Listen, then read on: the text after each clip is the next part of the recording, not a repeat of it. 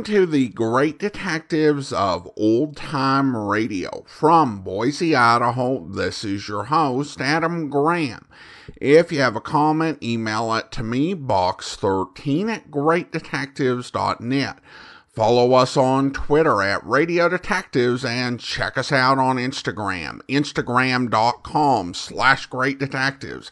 I do encourage you to subscribe to the podcast with your favorite podcast software, such as Google Podcast, Spotify, Good Pods, or the Amazon Music app at amazon.com/OTR Detectives. To make sure that you never miss an episode. Also, listeners in the United States should be sure and check out The Amazing World of Radio, amazing.greatdetectives.net. That series is returning from hiatus with our Amazing World of Radio Thanksgiving special. And it'll be posted tomorrow over at amazing.greatdetectives.net. Well, now it's time for this week's episode of I Hate Crime. The original air date is 1950 or 1951. This is episode 74. Let's go ahead and listen.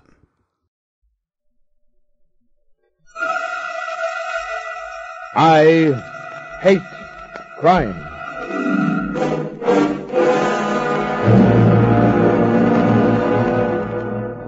I was sitting in my office, time on my hands, bills on my desk.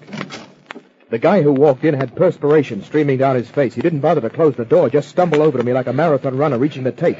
He put his fist on the desk and then opened it. There was a smooth stone in the center of his palm. Keep this. What is it? Very important. Guard it for me. Why? No time to talk. Money here. Come back later. He turned around and left. I counted the money he'd pushed at me. 26 pounds. Then I looked at the smooth piece of stone. It was oval-shaped, about the size of a duck egg. There was a word engraved on it, Victorio. I put it in my pocket. I didn't try to figure it out. I just waited. Nothing happened till the next day.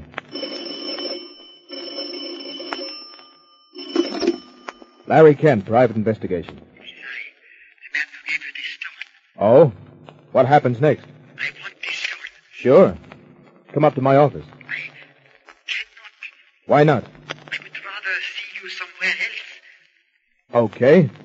Name it. There is a coffee shop near your building. The Checker Cafe. Yeah, I know it well. Can I see you there in 5 minutes? All right. I was sitting down with a cup of coffee before me when I spotted the guy. He turned sharply off the sidewalk and started through the doorway. Then he stopped short. He shivered like he had a cold. There was a surprised look on his face. When he turned, the reason for his shivering and surprise stuck way out of his back. It was a knife. I pushed my way through the crowd. There was an old guy already near the body. He had a little black bag beside him. I am a doctor. Please stand back. Is he dead, Doc? There's a slight pulse. Help me to carry him to the back room. A few of the others lifted the body, but I knew he was as good as dead. The knife went deep and must have pierced his heart. It could have been thrown from someone passing by on the sidewalk. I took one look at the swarming lunch-hour crowd and gave it up. Then, I phoned the cops and went to the back room. The doctor was already gone. The dead man's clothes had been all but ripped from his body. I felt in my pocket. The little stone was there. And I wondered if that was what the fake doctor had been looking for.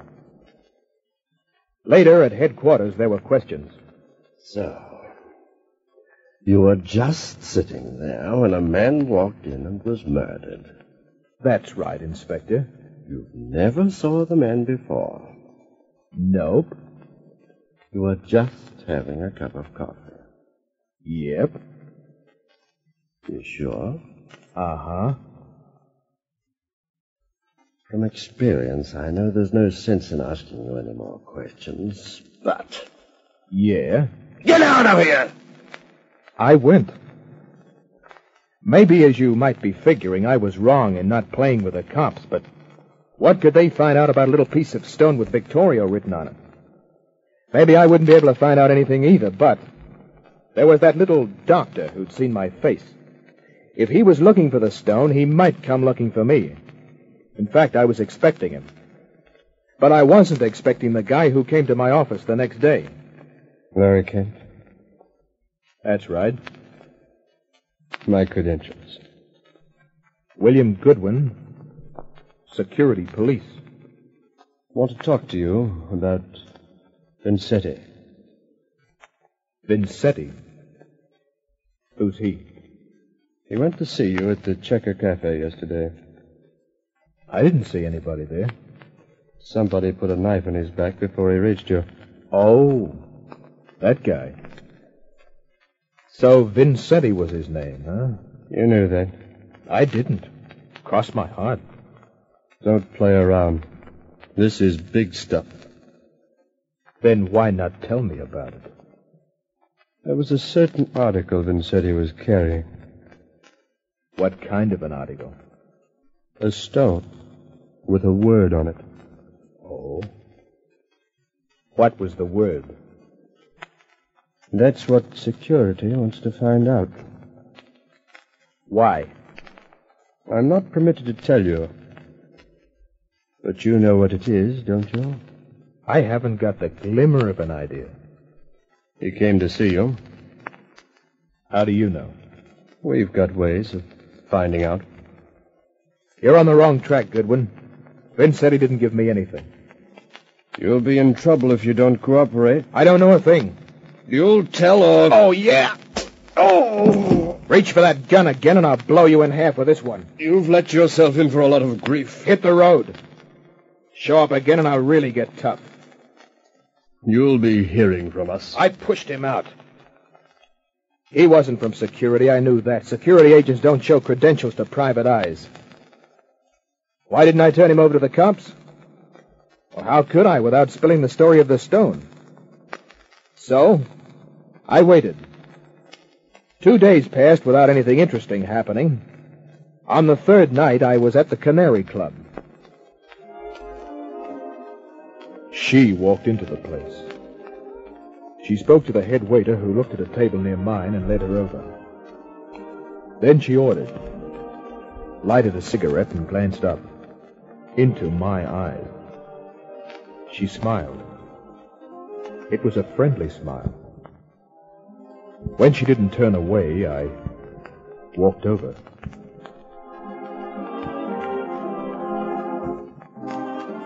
Evening. Good evening. The management doesn't like table hopping unless the parties are acquainted, so if I'm not wanted, will you just smile and let it go at that? Sit down, won't you? That's even better.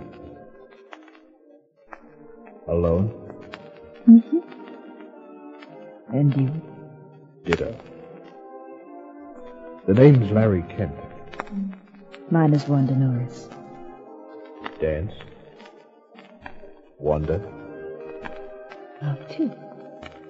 Very.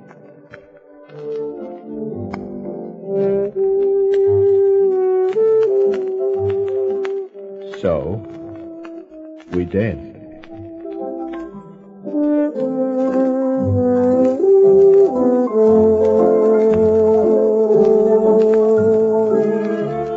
We danced some more.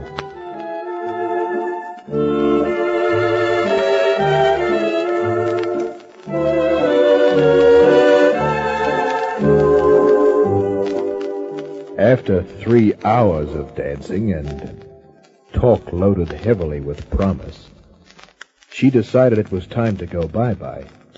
So, we went out to the parking lot. Lovely night. Yeah, What's wrong, Larry? I've got a headache. I'll give you something for it. At my place. Okay, I can't keep my eyes open. Awful drowsy. Where's your car? Right here. Give me the keys. I'll drive if you're not feeling well. All right. Thanks. I got into the car, and then she followed. I lay back on the seat. Larry. Are you asleep, Larry?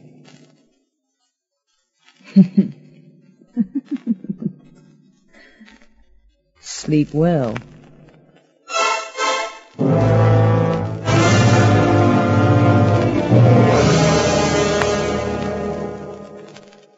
"20 minutes later, she pulled to a stop on a dirt road.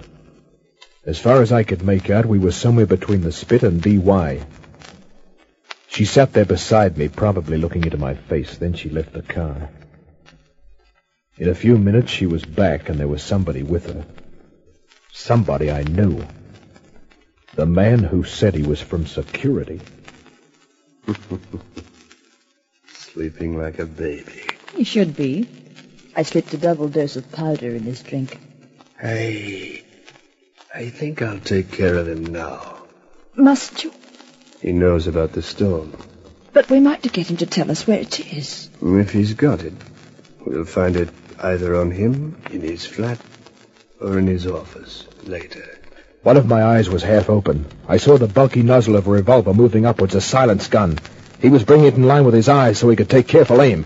But my gun had been in my lap. He went down and Wanda was standing there, her eyes like saucers. You're not... No, I'm not drugged. I dumped that drink into a potted palm. You knew all the time. That you were a decoy, I guessed it. And now you're going to tell me a lot more because you're going to talk. I don't know anything. Inside, we can hold a powwow. I was just doing as I was told. I didn't think it'd go as far as murder. You're in this up to your soft, beautiful neck. No, I swear. I only... The shot whistled past. I hit the ground. I saw the second flash from behind a tree.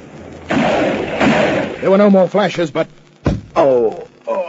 This time he will go to sleep.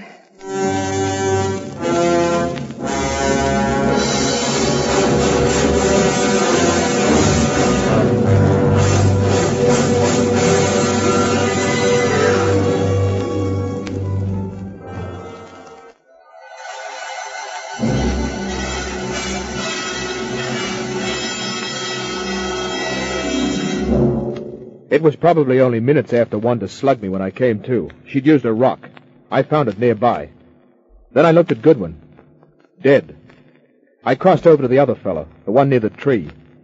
Ditto. I was just starting to search his pockets when I heard a motorcycle roaring along the road.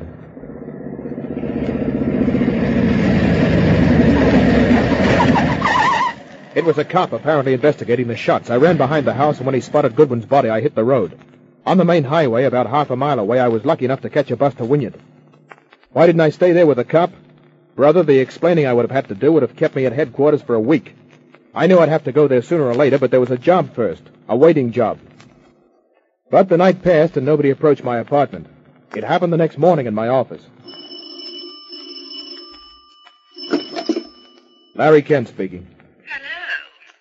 This is Wanda. No kidding. Sorry I had to use a rock on your head last night. Why didn't you crack my skull? Because I have more brains than Goodwin had. I searched your pockets. The stone wasn't on you. No, sir. I put it in a very safe place. Undoubtedly. Now listen. That stone means nothing to you. It evidently means a lot to you. I'll give you £500 for it. Huh. A good main eventer at the stadium gets that much for fighting one man, and knives and guns aren't allowed. Besides, how about the wear and tear on my car? You can have your car back, too. Oh, thanks. And £1,000 for the stone. That's the highest price I can offer. Where do I deliver? At Rushcutter's Bay Park, where you can feel nice and safe. When? In, say, 20 minutes. Say, 2 hours. Why that long? Because it'll be during lunch hour and there'll be people eating in the park. I like lots of people around me. You needn't worry. This is a straight-out business deal. Goodbye. So long. I moved quickly. A friend of mine had a rock garden, rocks of all shapes and sizes. I stole one that was almost a twin of the real stone. Then I took the new one to an engraver in a city arcade. He printed Victoria on it for me. Then, right on time, I was at the park. Wanda was sitting on a bench looking as pretty and as innocent as a junior typist. Your car is just over there, Larry. Thanks. How about the do-re-mi, huh? How about the stone? Sure. Here. Thank you. The dough. Here. In 5-pound notes. Are they real? Yes. Every one of them. Well, it's been a pleasure. Hold it. Don't try anything. I have a gun in my purse. I just want you to drive my car back and forth a few times. What? I want you to drive my car. There might be a booby trap in it. You and your playmates have such a sweet sense of humor. We wouldn't be so crude. We? Never mind. I'll drive your car. If you stay at least 10 feet away. I watched while she went back and forth with my car. Then she stopped and climbed out the opposite door. Goodbye, Larry. She walked away. When she was out of sight, I drove to the office. I didn't have the slightest idea what would happen next. At 5 o'clock, I put on my hat and started from the office. Close the door gently, if you please. If I do, will you promise not to stick me with that knife? Close the door. I hope this is gentle enough. It will do it. Now what? I wanted the stone. I gave it to your girlfriend, Wanda. It was the wrong one. Well, it was the only one I had. After a talk with us, you may remember that you have another one. Start walking, please. Stairway? Lift. Okay. Press the button. Sure. We're lucky. It was on the floor below.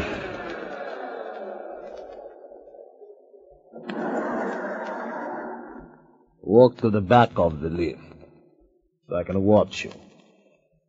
Careful, aren't you? More careful than the others were. Now press the basement button. We can leave from there. And keep your finger on the button. I do not want the lift to stop on any other floor. Right.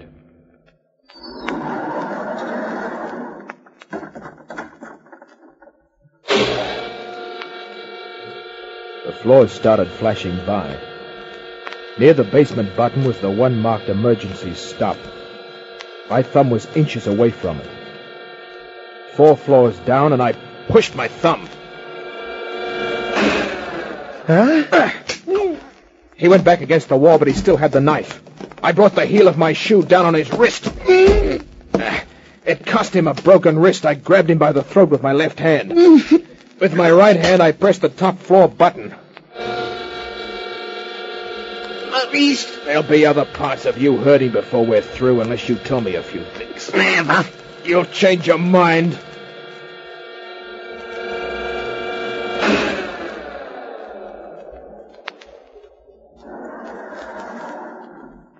I half dragged him into my office where I flattened him against the wall. Where's Wanda? Find her. Where is she? Spill it or I close my fist. Okay, greaseball. Either he had a glass jaw or I'd hit him too hard. He was out. So I went through his pockets. Talk about luck. He was carrying a passport. His name was Tony Manello, and he came from Naples. Huh. His occupation was interesting. He was a carnival operator. I trussed him up snugly, gagged him, and hung him on a hook in the built-in cupboard. Then I went looking for carnivals. After hours of fiddling, I found there were only 2 in the Sydney area. One was at Palm Beach. I went. Threw baseballs at toy dolls, won a plaster puppy worth about 2 cents, and gave it to a kid with a running nose. I saw nothing interesting, and so I went to the second carnival. It was at Paddington. It was a bigger affair than the first. There were chocolate wheels, a merry-go-round, a few other joyrides, and some sideshows. They're the reason why men leave home. Come out and watch them dance, folks. Come out and see them.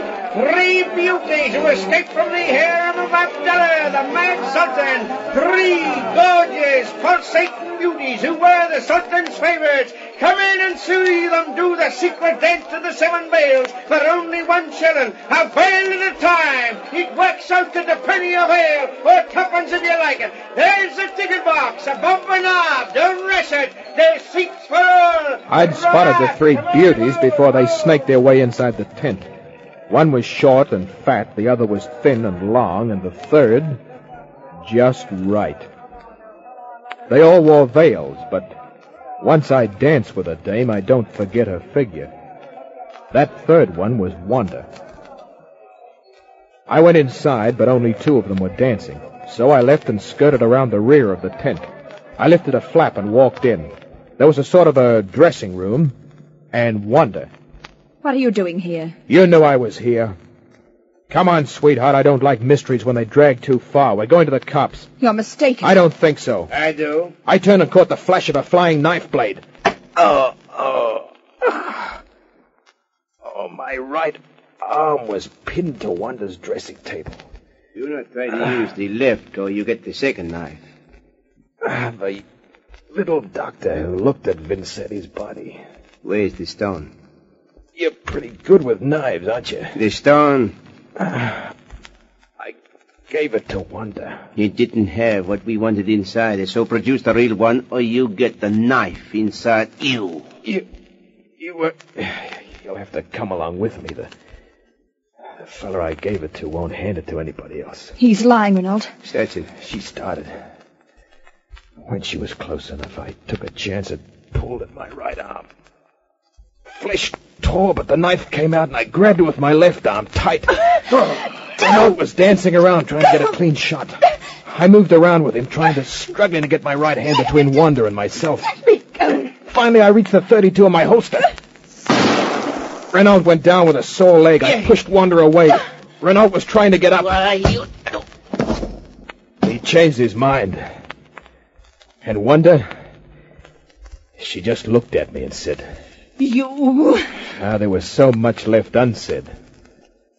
In the meantime, a crowd had gathered, plus a cop.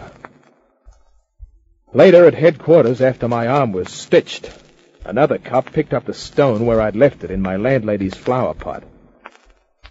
We discovered that the stone came in 2 pieces, had been cunningly stuck together with special cement and smoothed over. Fitting snugly inside was a crucifix, set with 1 huge diamond and 3 rubies. The story behind it? Vincetti, the guy who came to see me, had stolen the crucifix in Italy. Then a stonemason put it inside the stone, engraved it, but talked when Vincetti left for Australia. He talked to Renault and Manello, who followed, joined a carnival in Fremantle, hired Goodwin, another thug, and Wanda, and finally located Vincetti a few months later. When Vincetti came to me, Renault had just missed sticking a knife in him. Later, he didn't miss. You know the rest. My arm? It's fine. I tried it out the next day. Around a blonde. Good night.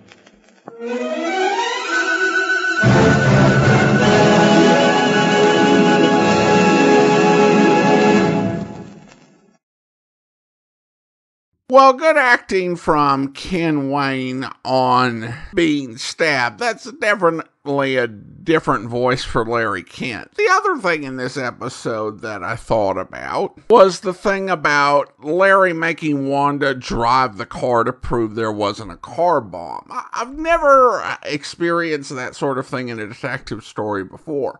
On one hand, it does make sense to be a bit suspicious that there might be a car bomb, though I think it would be a foolish move before they were satisfied that they had gotten the stone. But Larry's method leaves a little bit to be desired. It seems like he could just kind of check over the car. The back and forth thing was a bit odd. And again, you might think, okay, well, this is going to pay off later, but no, it doesn't. So, at any rate, we do turn to listener comments and feedback now. And we start with some local knowledge from Australia regarding SP Man.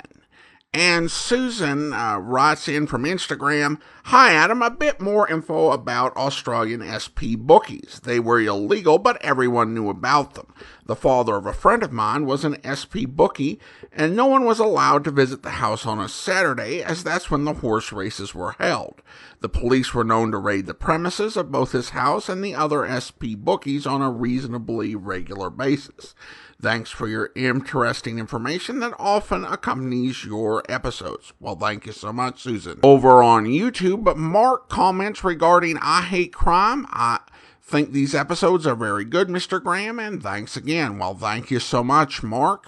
Now it's time to thank our Patreon supporter of the day. Thank you to Tom, Patreon supporter since April 2019, currently supporting the program at the Shamus level of $4 or more per month.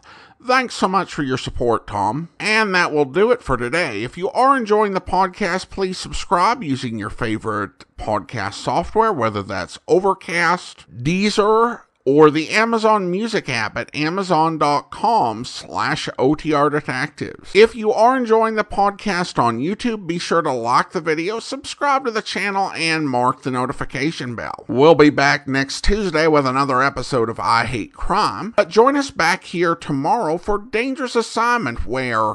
And with that bit of cheerful philosophy, Colonel Diane and Dr. Mao take off. I stay in my room all afternoon, and then a little before 7, I leave the hotel and start walking toward Dr. Mao's house. Suddenly, I spot one of the characters who was tailing me before. He's closing in on me, and he's got a knife. A rickety taxicab comes cruising along about then, and I jump on the running board, pull open the door, and dive inside, right into the lap of the other boy who was tailing me. So happy to see you. Oh, great. So long, Buster. So sorry, but you're not leaving. What? So, you may proceed, driver.